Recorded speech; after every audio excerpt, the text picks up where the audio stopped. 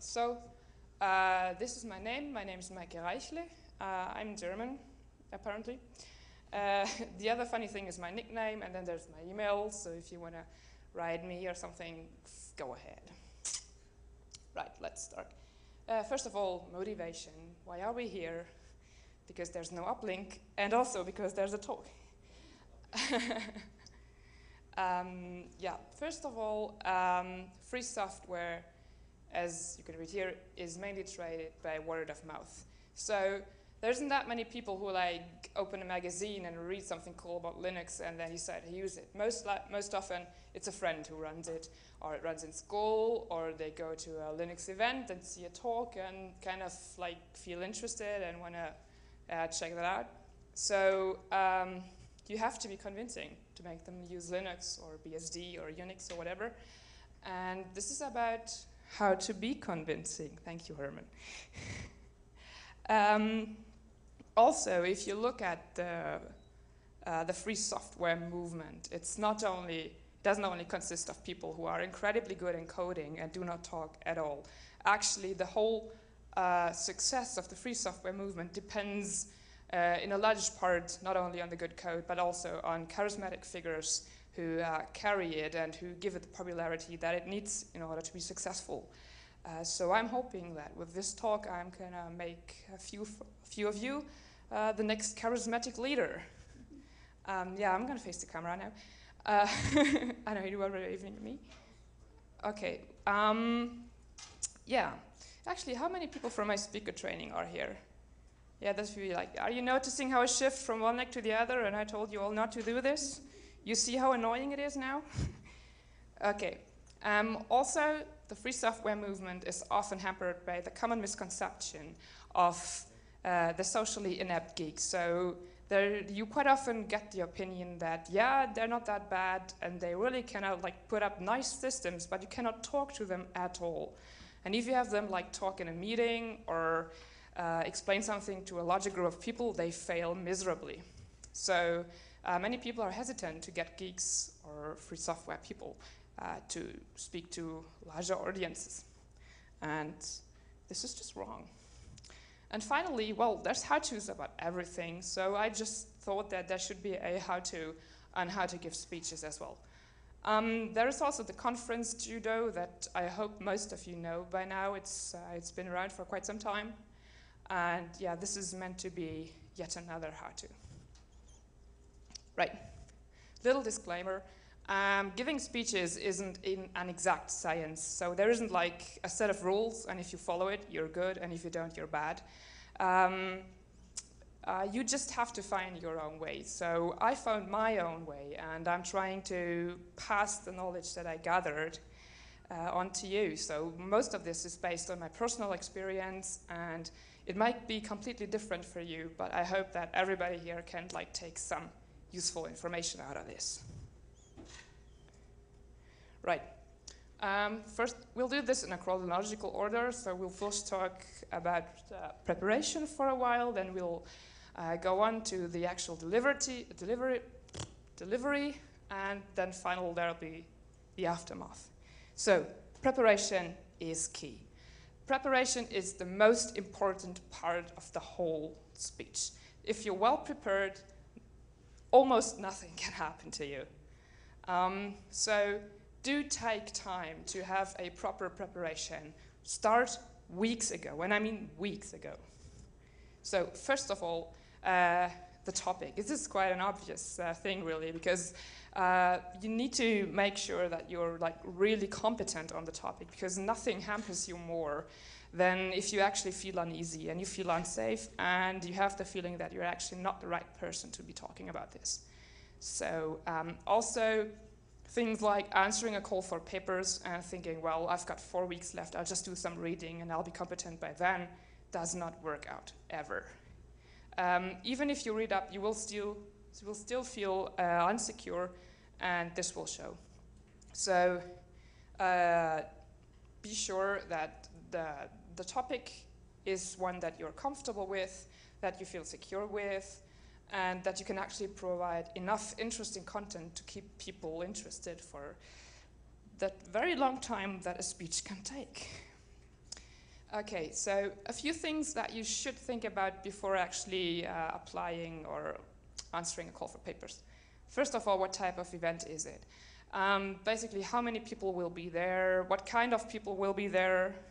What audience? Like, are you talking to a class of students, or to a school, or to a board of directors, or are you at DebConf, or Linux Tag, or whatever?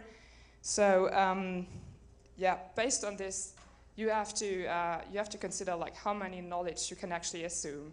Like, you have to consider, is this like an intermediate audience, or are they all beginners? Have they actually ever heard about Linux at all?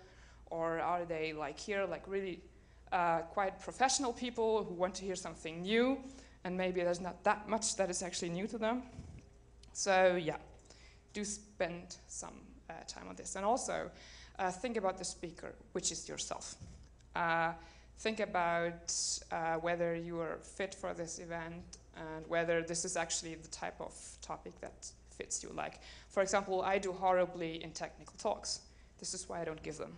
So you need to find like your own special favorite topic, and then just go with that.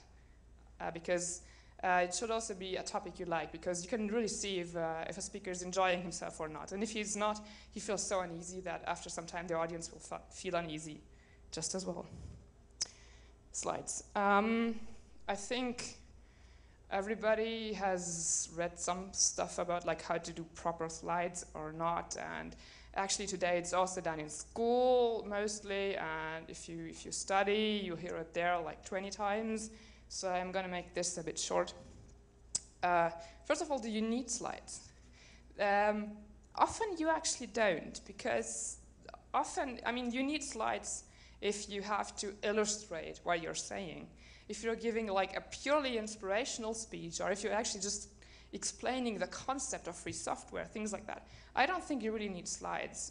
If you're a good speaker, the people might just as well look at you and not at the slides, because there's not really that much you have to illustrate. You need slides like for giving diagrams, or for giving URLs, all that stuff. But if you just speak freely, you can actually dare to go without slides and just have all the audience look at you instead. Next thing, papers. Do write papers, please. Always write them. And write them before you actually give the talk, because they provide you with so much content that you didn't think of otherwise. Also, do not try to turn your slides into a paper, which basically means do not put any single thing that you're going to say on the slides, because in that case, people will either not read the slides because they don't have the time, because they're also trying to listen to you, or they will just read the slides and ignore you, which is even worse.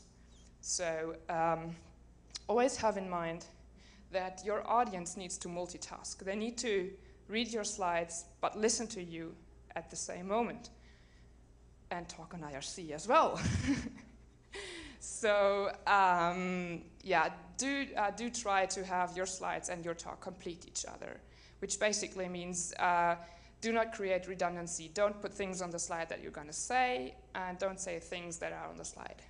Well, of course, it has to go along content-wise, but yeah, do not create too much redundancy, because if there's too much redundancy, people will start ignoring one of the two media at some point.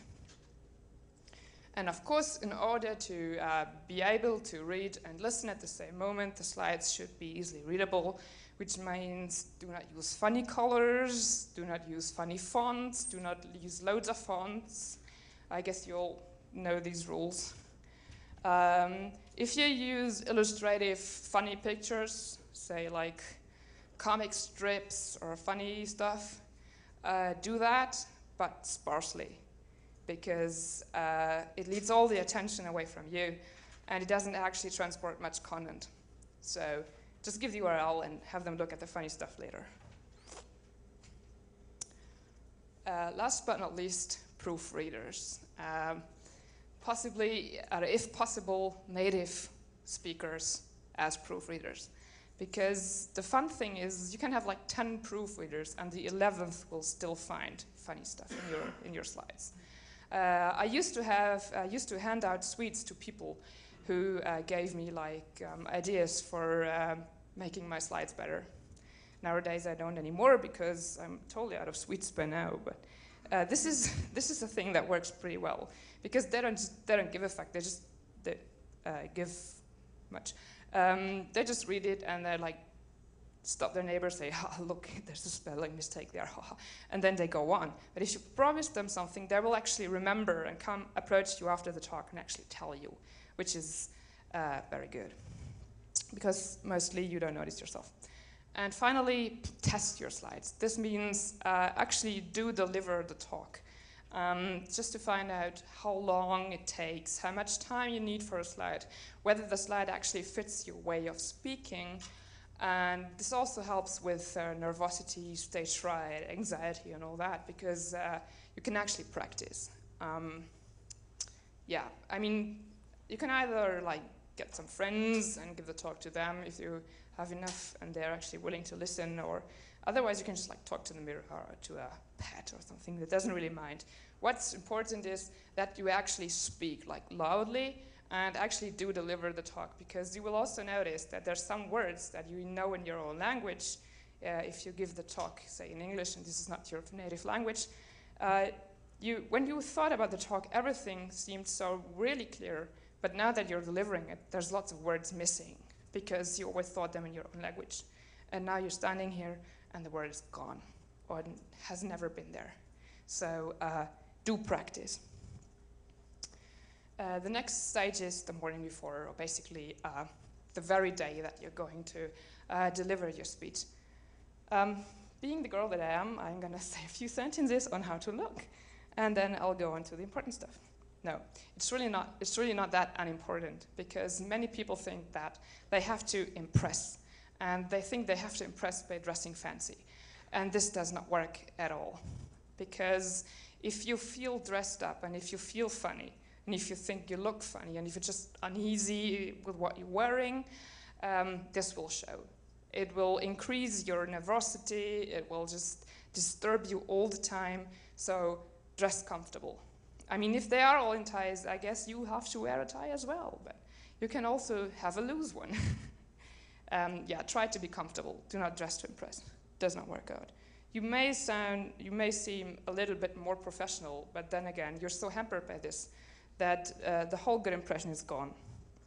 Also, no toys, which means if you're wearing a badge, you might want to take it off.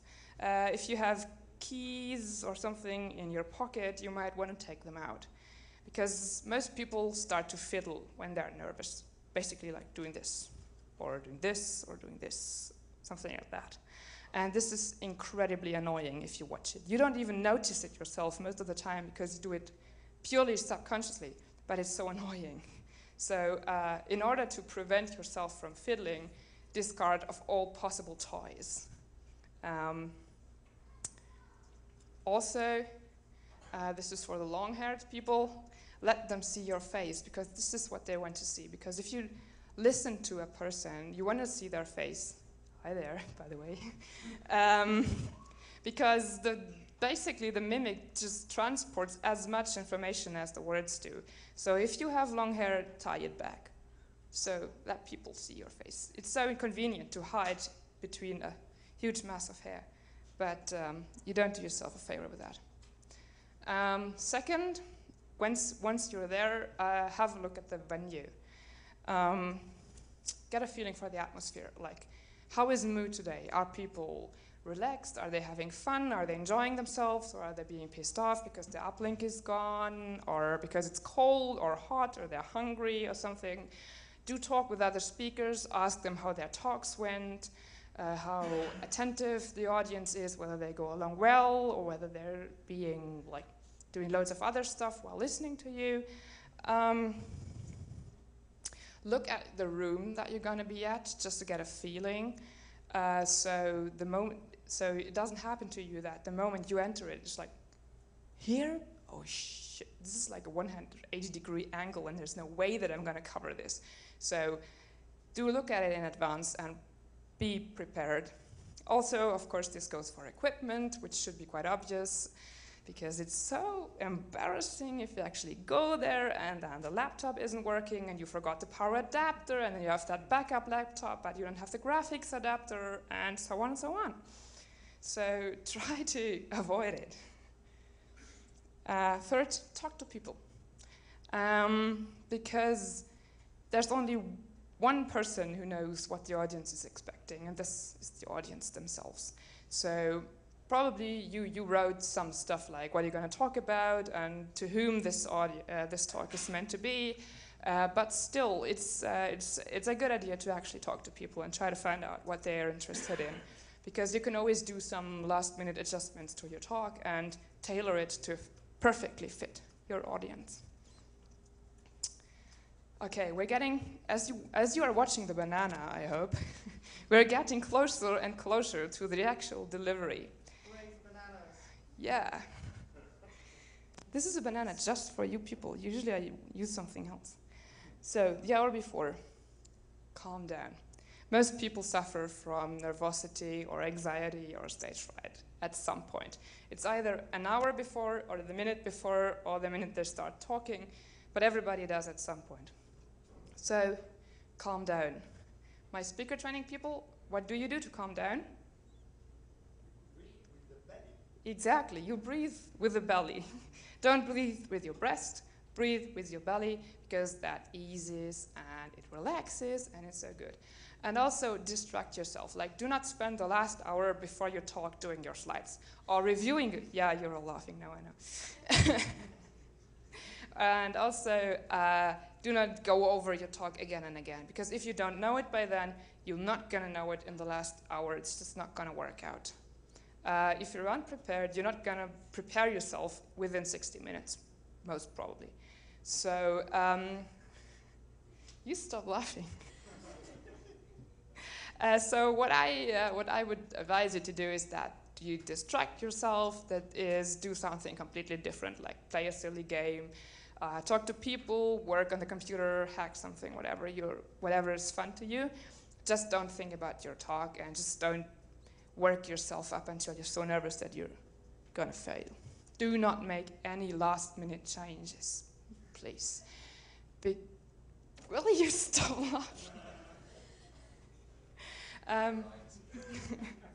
Because the thing about last-minute changes is really that hopefully by the last hour you have the talk that you want to give in your mind, and it's quite hard once that is in your mind to incorporate the last-minute changes. So most likely, this is a personal experience, you do make last changes like change slides or change the order, and then you talk, and suddenly you realize that your slides do not actually fit your talk. So don't. Also, avoid a full stomach, because it makes you think slow and it makes you move slow, and you might even have like digestion problems at some point. So if you're hungry, eat like a sugar bar or a chocolate bar, something like that, so that you do have sugar, but do not put too much weight on you. Drink a little, drink water or iced tea or something. Do not drink sugary stuff because it closes the throat. Do not drink milk, right there, because it's also, it gets on the vocal cords and just makes them a bit of slimy, and you have to constantly do like, which is not so nice.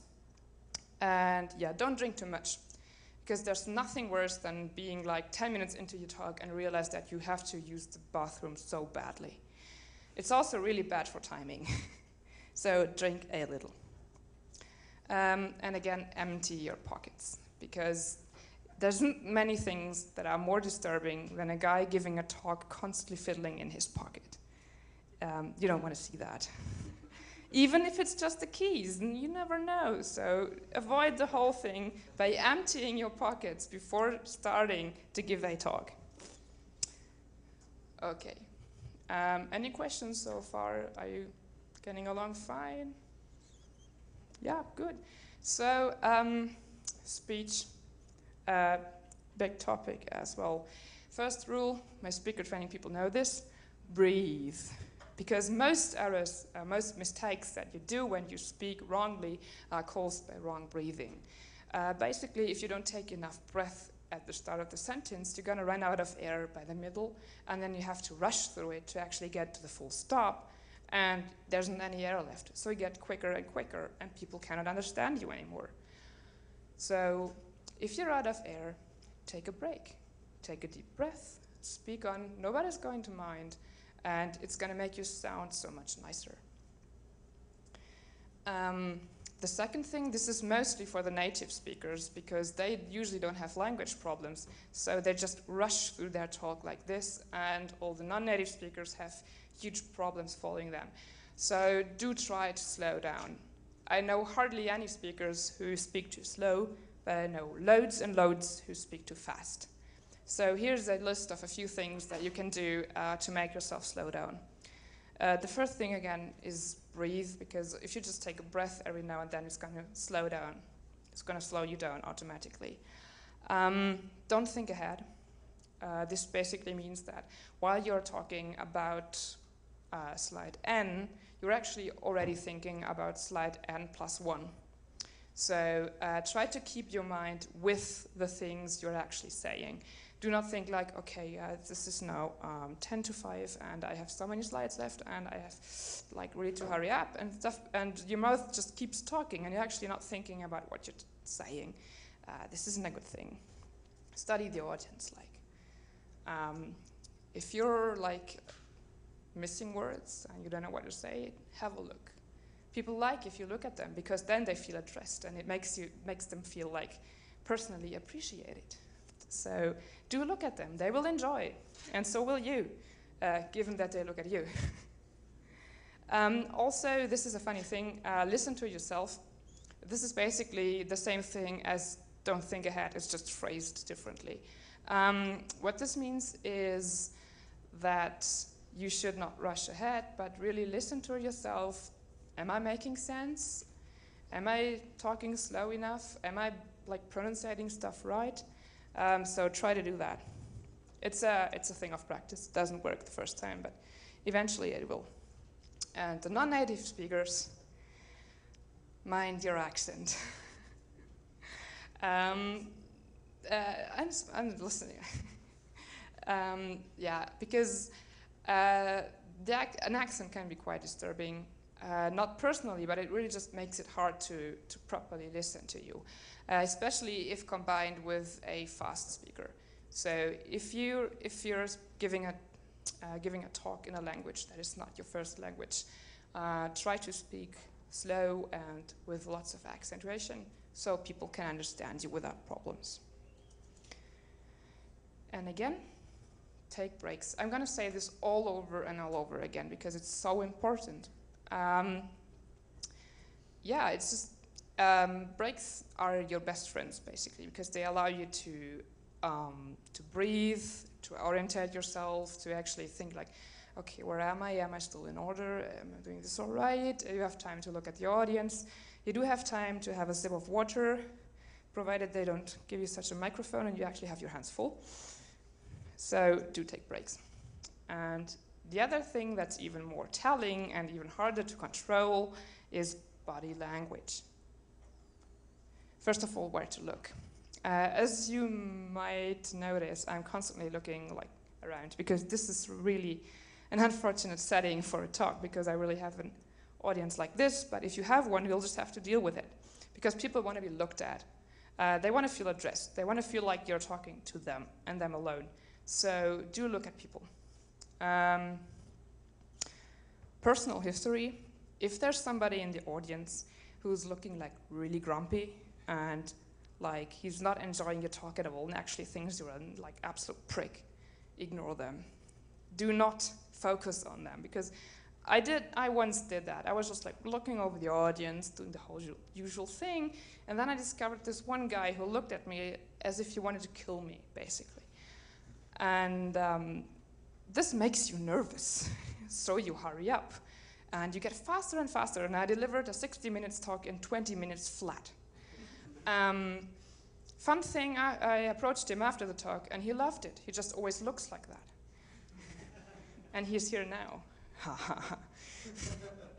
So yeah, if there's somebody troubling you or disturbing you, or there's somebody like having breakfast while you're talking, or obviously playing a very intriguing game on his computer, ignore them and just look at somebody else. Like if you go over the audience, skip them and go on. Because yeah, they're gonna distract you and you don't want to be distracted. Also, do not look too much at the ceiling. Don't look too much at the ground or at your feet or in your pocket or all those things. Look at people because you're talking to them.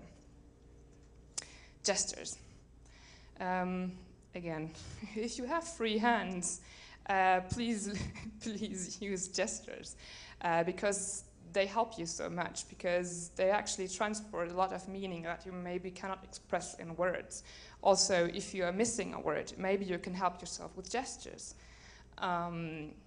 And they actually help your speech to just flow along. Because if you transport things with your hands, you don't have to push them out by mouth. So try to use gestures, even if it feels silly. The funny thing about gestures is they start feeling silly much earlier than they start looking silly. So be brave, use your hands, actually use them like this. It's not a problem at all. You might feel silly, but mostly you don't look it. So don't be worried, be brave, actually use them. Same thing for posture. Do the sarge, which means basically be stable. This means don't shift, don't stand on one leg all the time. Do try to maintain a stable stand. And why this is basically because if you have a stable stand, you can use gestures without falling down. Because if you stand on one leg and you're going like this, and then there's this incredibly important point, and you want to really point this out, and you just lose balance. And of course, this is not going to happen to you because you subconsciously avoid gesturing because you're not having a stable stand. So have a stable stand. You can do like loads of gestures, and you're not busy with the shifting from one leg on the other, as I am. Walking is fine. If you are like an active person that likes to walk while talking, you can absolutely do so, as long as you do not block the view for anybody in the audience. As you might notice, I'm not walking now because I can't really, because there's the slides and then there's this table, so I'm just walking front and back because I have to be walking. Another thing about walking, if you do walk, I'm blocking this now, I know, face the audience. Like you can walk, no problem, but keep looking at the audience. Don't go like this and you turn, and you turn, and you look at there, and then you look again, and people start thinking whether they actually know they're here or not. So keep facing the audience, even if you walk, and even if you turn around and change the direction, look at them. They like it. Another issue that luckily we don't have today, because we have this incredibly long slot and I can just keep on going forever, but usually you can't, is managing time. This is again one of the things where it's actually quite handy if you practice the talk, because then you know how long it's going to take. Though do not rely on this 100%, because if you give the talk, say, to your little sister and your grandma or something, you're going to be pretty relaxed, and you're going to take time, and you're going to go into details, speak slowly enough. But then you're in front of this incredible mass of people, and they're all looking at you, and they all have this thing in their face that they just seem to wait for you to do something wrong, and suddenly you speed up, and you rush along, and suddenly you take only half the time that you took with your little sister. So if you practice it, add at least 15%.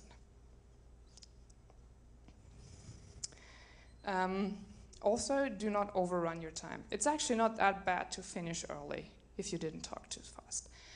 Because there's always discussion, there's always questions, there's always the bathroom, so people might actually appreciate it if you finish a bit earlier, but do not ever overrun your time. First of all, it's not really fair to the speaker who's next to you or after you, because they're waiting and they're getting nervous and they're looking at the clock like, oh my God, I only have 30 minutes left, I can never do that.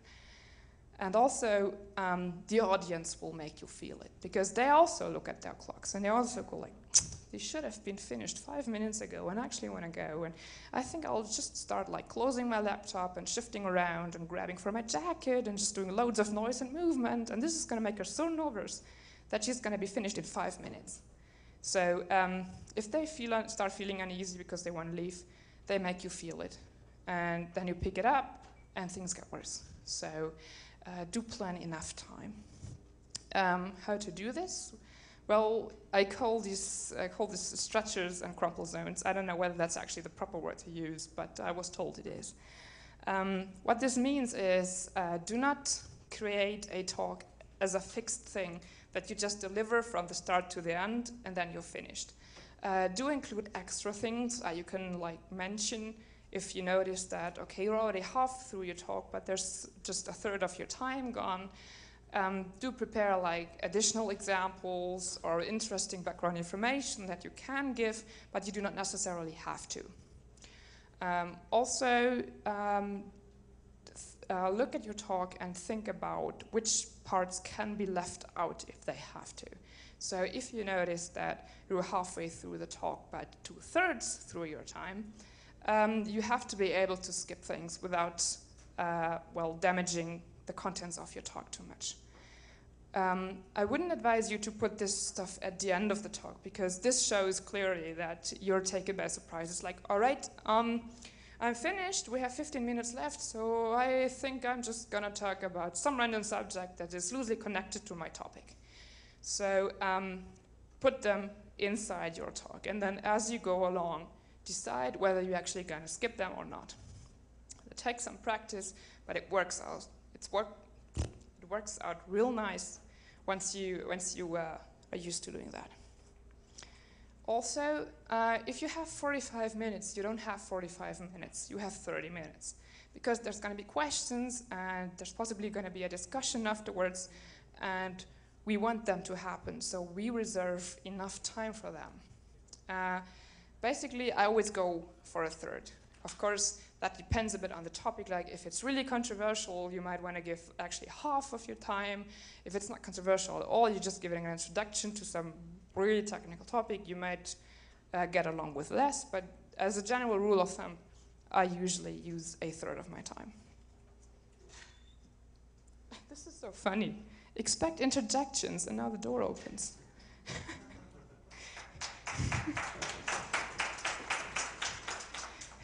Just as practiced. Thank you. Well, actually, I'm not talking about this kind of interjections. What I mean mostly is there's always a guy in the audience who's funnier than you are, and he wants people to know. So they will make like witty comments or like pull a joke or do some other funny stuff, and you have to deal with that. Because you cannot flat out ignore them, because that's just really rude and it doesn't work out because they keep going. So you have to respond to them in some way, like throwing a witty comment back or actually laughing about the joke, but then go on and not let them actually like take over your talk. So if you have such people in the audience and they're being so funny, let them be. But right after they're finished, give an answer or give a laugh and go on. Do not give them a pause to give yet another joke. If you're out of words, talk random stuff. But do fill the pause that they need to give another joke. Because if you don't, there's always somebody, and they just hijack your talk and then it's gone. So also, if introductions tend to like get you out of the train of thoughts and you're like, shit, where was I? I'm like, I have to check my slides. What was I saying? Oh yeah, I was talking about interjections and all that.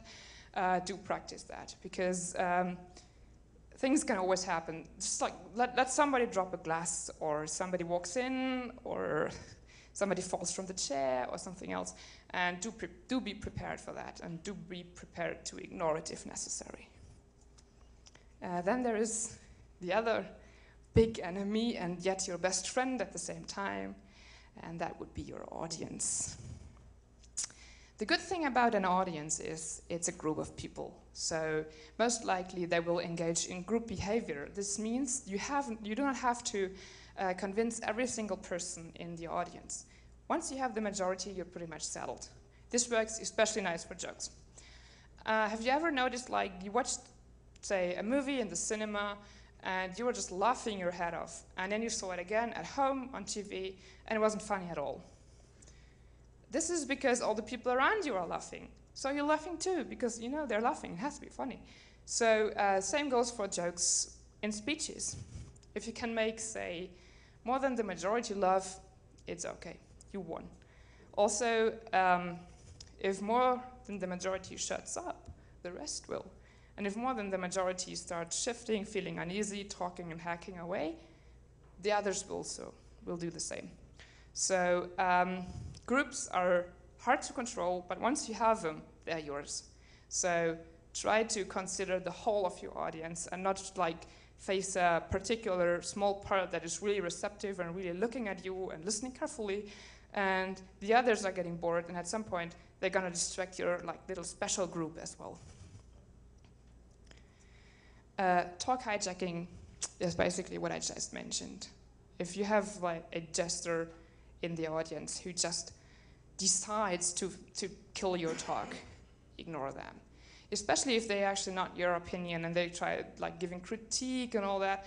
The thing is, you cannot like reject questions full out, because it might actually be that people don't understand what you're saying, or they're really not getting the examples. So they might actually would like to ask and say like, can you like repeat this, or give another example, or rephrase this funny sentence you just said. So do answer questions, but if they do not concern content, but they're actually like they concern your whole talk, because this person is not of your opinion, or he just wants to make a witty comment that just came to him, point them to the end of your talk. Tell them, well, this is a good point, and actually I'd like to pick up on this once we've reached the discussion. So if you just let me finish this real quickly, we can discuss this in full length once we're in the question and answer time, because I reserved a third of my time for it. So there's loads of time for that, and we can just go on with the talk now and take care of this later. And then you go on talking, of course, so the person doesn't have another chance to disturb you. The next thing is the Q&A time. Once you're there, most people think like, oh my God, I made it. This is the end, this is the final slide that says the end and gives your email address, and you're out, you're done. The whole question time, you know, just like there are questions and you answer it, but it's actually not that important because you're done. It's not true. Question and answer time is just as important as the whole talk is.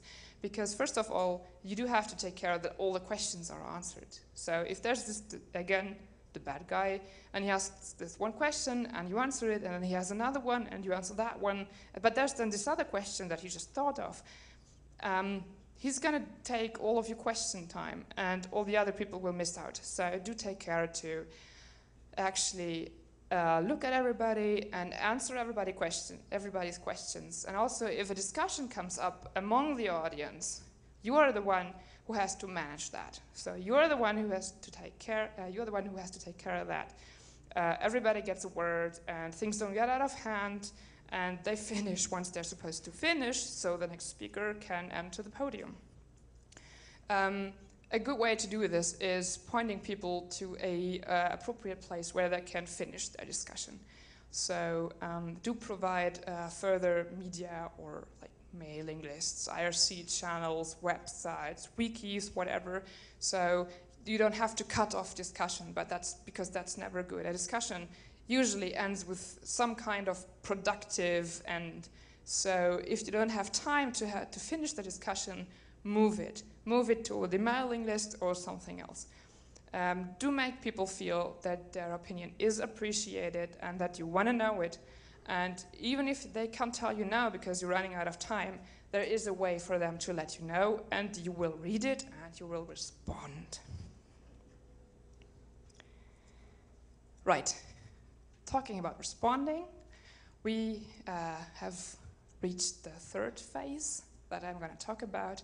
That is the aftermath, because you're not finished once you leave the room. Not at all. A talk really is like a piece of software.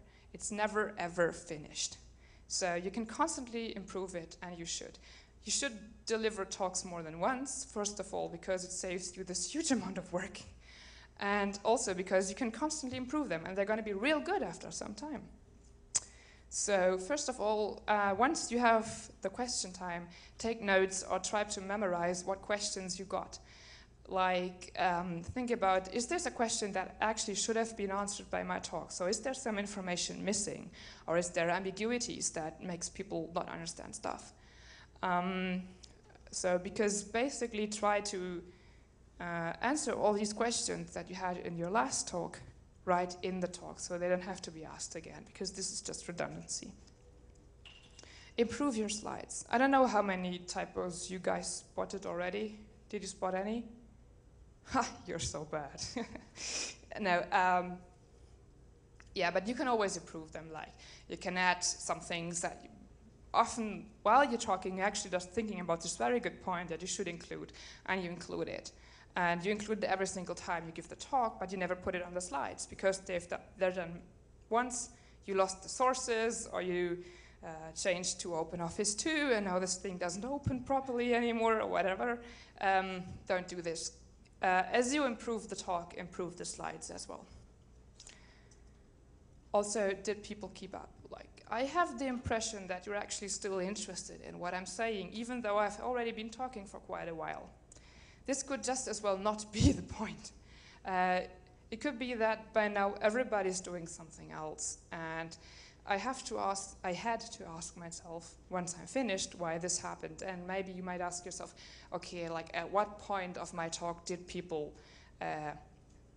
stop listening? And because maybe I was just like saying the same thing over and over again. I had so much redundancy in my talk that at some point they just got bored and started doing something else.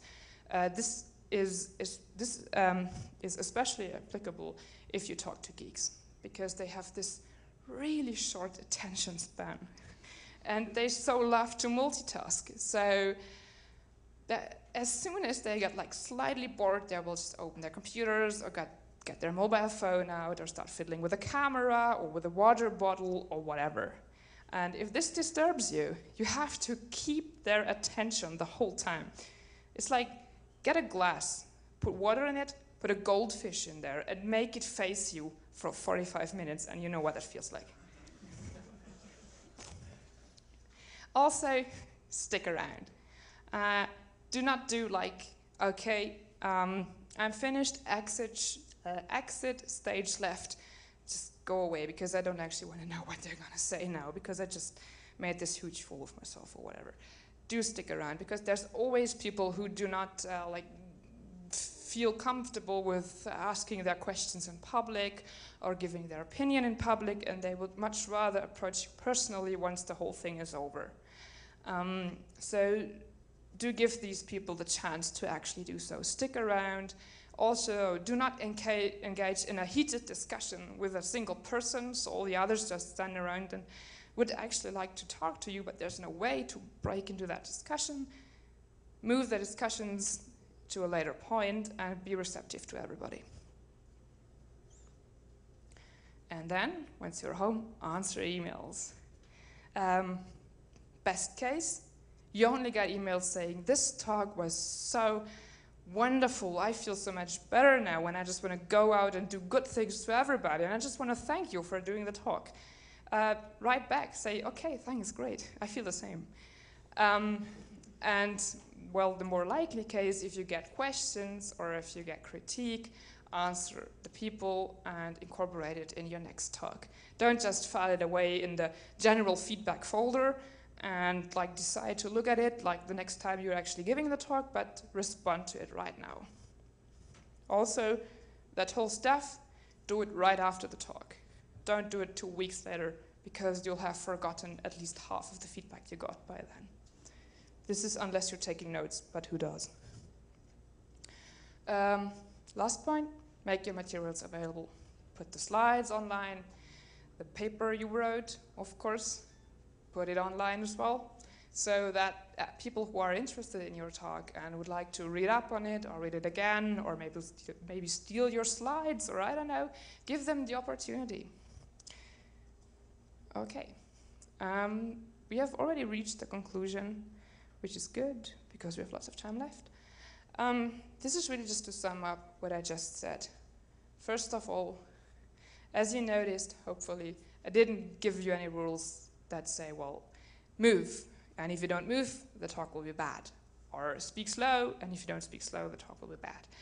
Do whatever you like, because everybody of you is an individual person. Everybody has their own way to speak. And you should incorporate this when you give a talk. Like, it's you who's talking. Do not put on some stage persona that you try to keep up while giving your talk. And because if you're not a trained actor, it's pretty much likely that it's not going to work. So remain yourself. If you're a relaxed person and you usually talk with your hands in your pocket, you can actually keep one hand in your pocket. It's okay. If you don't use that much gesture, that's okay too. Just remain yourself. Don't try to be this hugely funny, entertaining guy if you're not. And also, if you're a hugely funny, entertaining guy, do not try to restrict yourself. Be entertaining. Then again, choose the topic carefully. This is so important that I repeat this in the end, because it pretty much decides on the success of your talk. If you're competent, if you feel good, if you feel self-sufficient and all that, you're going to give a good talk. Practice, practice, practice, practice. Practice with friends, give the talk again, give the talk at another venue, give the talk at another conference. It's gonna be better every time. Actually, even if you deliver the talk and it's a total failure and you make such a fool of yourself, it's still gonna be better next time than it would have been if you hadn't. So use any opportunity, like if you have a local lug or something that meets like once a month and they just have a beer with like little talks within the bar, within the pub. This is a wonderful exercise opportunity, so use it. Don't think this is a small audience and this is just too much trouble for that small audience. Those small audiences make wonderful practicing audiences, so use them whenever possible. And stay cool.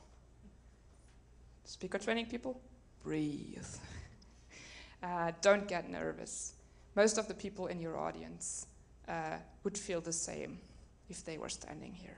And they would feel just as bad. They would feel just as nervous. They would, just as you just did, forget what they were about to say. And if you make them realize that, they will no longer laugh about you. So tell them.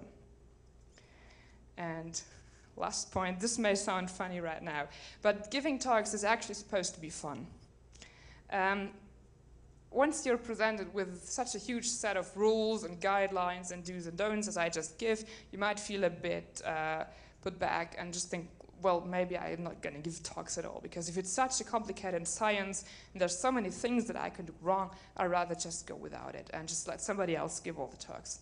Don't, it's fun.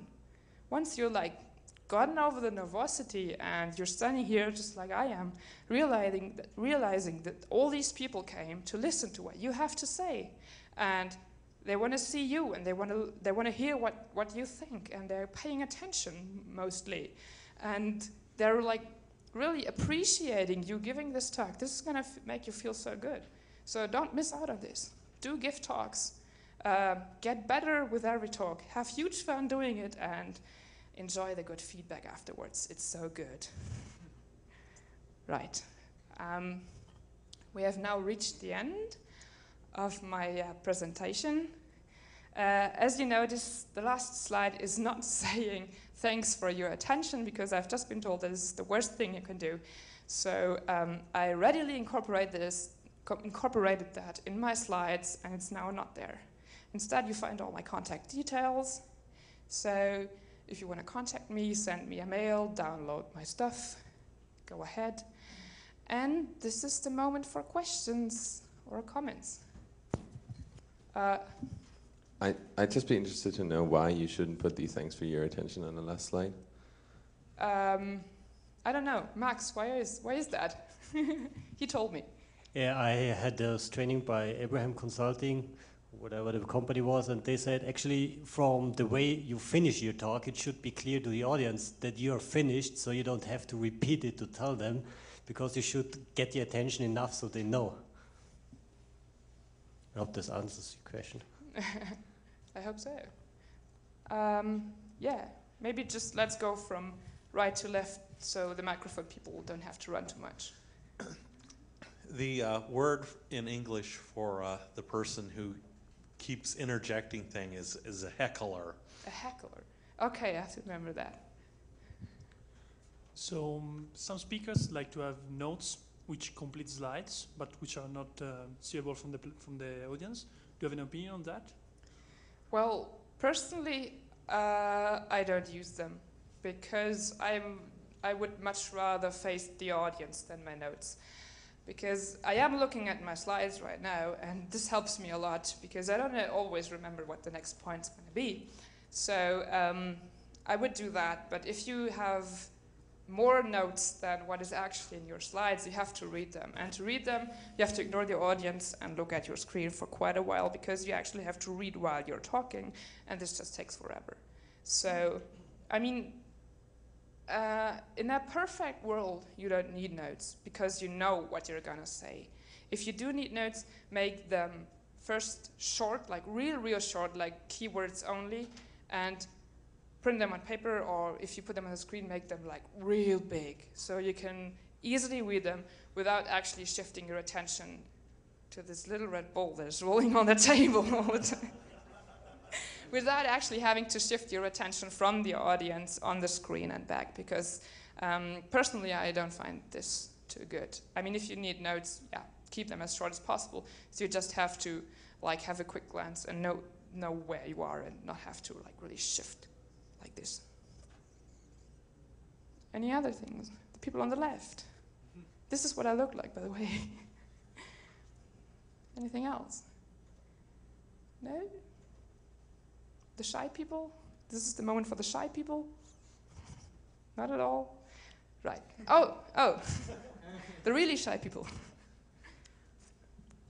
Yes, I notice it seems like your answer to giving more or two technical talks is to give non-technical talks, but would you have some advice if you're in a technical conference and your topic is technical and still you give a talk that is too technical?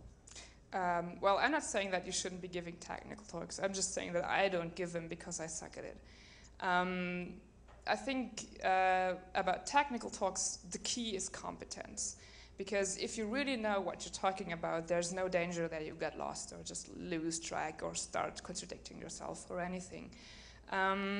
So when it comes to technical things, my personal favorites are people who speak slow, like actually explain stuff like to people who actually don't know, because usually they come up with examples that are so clear to them because they know already.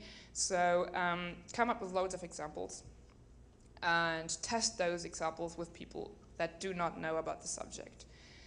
Because, yeah, I think the mistake that happens most often in technical talks is that people assume that you've seen their talk already.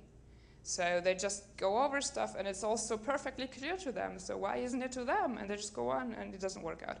So I think with technical talks, the practice thing applies even more than with social or purely entertaining talks. So do give examples, and if possible, give demonstrations.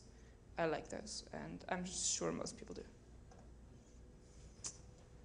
I can also just repeat the question if that is easier. Just wanted to talk about giving demonstrations. It needs careful preparation. Yes. Yes. Don't just sort of think it's all going to work. Yeah. Yeah. Yeah. Well, as you've seen with my with me handling this laptop correctly, yeah. Don't assume things to work out. Assume yourself to work out, but nothing else, because you cannot rely on anybody but yourself. So yeah, prepare a demo, but also prepare screenshots of said demo. So in case it fails, you have something else to show to people, because you can then say, well, this is obviously not working out right now, but this is what it was supposed to look like. Yeah. So have a backup plan, have a plan B, and possibly also plan C. Anything else?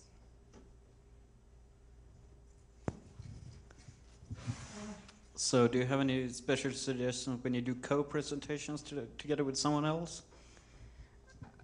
I've never done that.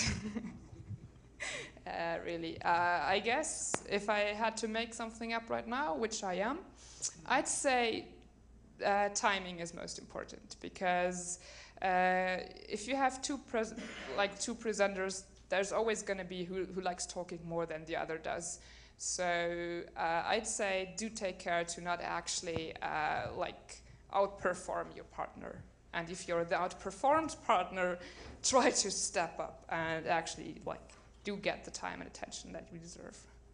But this is making this up right at the moment because I've never co-presented that far. Giving co-presentations, I think it's a really good idea for you to separate the topics that you're talking about so that you don't kind of switch too quickly between the presenters.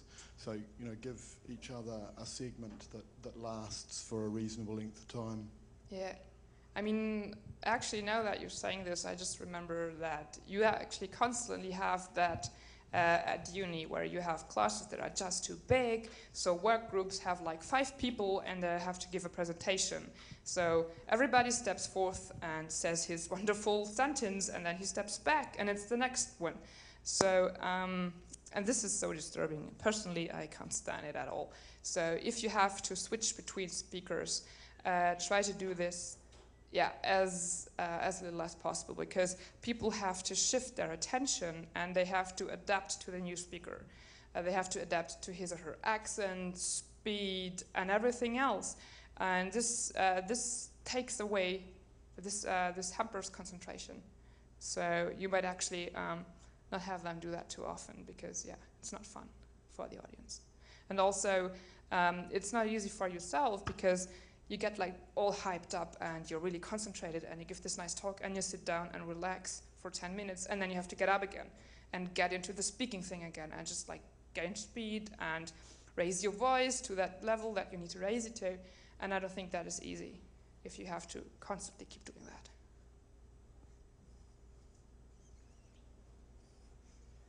that. Hey. Well, one of the things I never know how to do is how to end the talk. Once you realize there are no more questions, like the last talk. I'm getting the hint. No, really, because when I gave my talk and there was a nice discussion and then there were no more questions and I had to say something and I said something like, I'm done. And then I felt so stupid, but I didn't know what to say to put the final point of the talk. Okay, well, I have different solutions for that. Sometimes I just put a slide into my set of slides that comes after the questions one. So once I'm finished, I just push the button and there's this incredibly funny picture and everybody loves and everybody gets up and everybody gets out. This works mostly well. If you haven't found such a funny picture, such as I have now, you basically just have to do exactly that. You wait until the questions run out, and I advise you to always wait like 5 seconds longer than you actually feel comfortable with, because there's always going to be somebody who was just thinking, should I, shouldn't I? And if you give them the extra 5 seconds, they will ask that question. So do take time. Don't rush ahead like, okay, any more questions? Okay, good, so let's all leave. But do give them time. And once they're finished, and once there's really no questions left, I guess really all you can do is thank the audience for not creating a disturbance or distracting you, and thank them for being so receptive, and just wrap it up. I guess you really have to do that. There's no way around that. Of course, the other thing that you can have is a moderator, such as nice people here, like Natty, if she's here, which she's not, who can help you out of this. So if you're obviously trying to buy time and you're not feeling well, the moderator can just step on and say, well, I would like to thank Meike for this wonderful talk, and it's now time to do something else, go have dinner or something, and they can help you out of this. But if you rely on that, do tell them that they have to be here, because otherwise they won't. Yeah.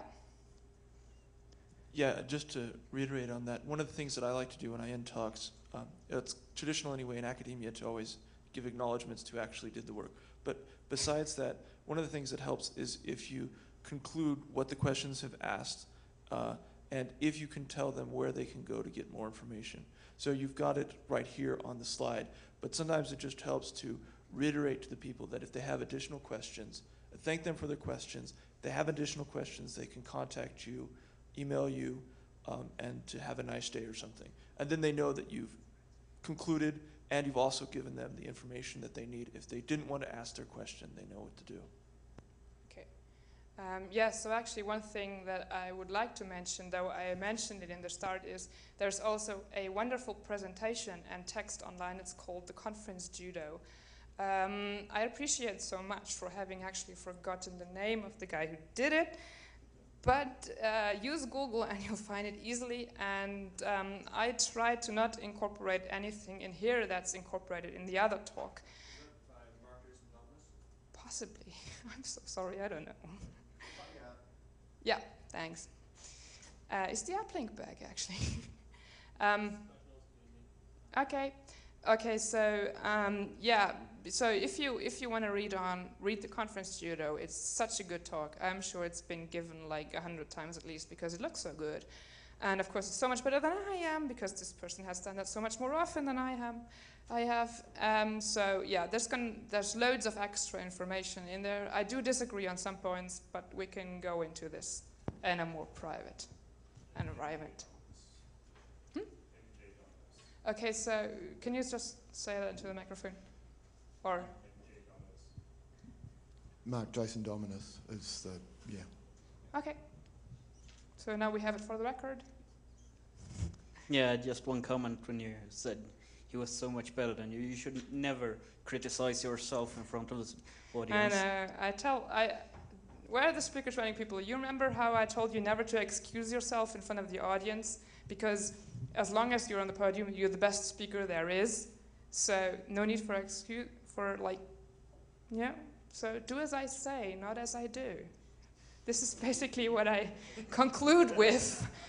So yeah, you've been noticing how I've been shifting, sometimes I've been fiddling, sometimes I lost train in the middle of my sentence, and I'm still feeling good. I'm not feeling sorry for that, and so should you. Yeah, so with this funny sentence, I think I'd like to conclude this